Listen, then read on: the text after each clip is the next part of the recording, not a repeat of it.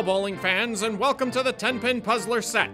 This month's Tenpin Puzzler rules question comes from Jacob in Illinois, who asks, I bowled a tournament last weekend, and the center placed a birthday party right next to the tournament competition.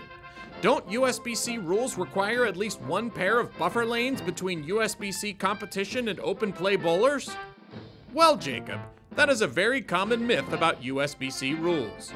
As a non-profit and non-commercial organization, USBC recognizes a proprietor's right to conduct business in the manner which they believe is in the best interest of the center. While USBC has jurisdiction over certified leagues and tournament competition, as well as over those members participating in such competition, it does not have the authority to dictate to a proprietor how to conduct the internal operations of their business. If a league or tournament wants open lanes between the competition and open play bowlers, this should be negotiated in the contract with the center.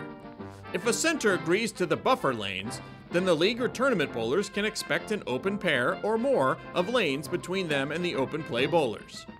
If not, there's always the chance that the partygoers will offer you a piece of birthday cake. And that's this week's Tenpin Puzzler.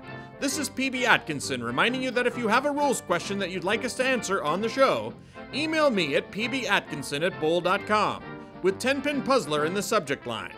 And if we use your question on the show, you'll receive an official autographed copy of the USBC playing rules.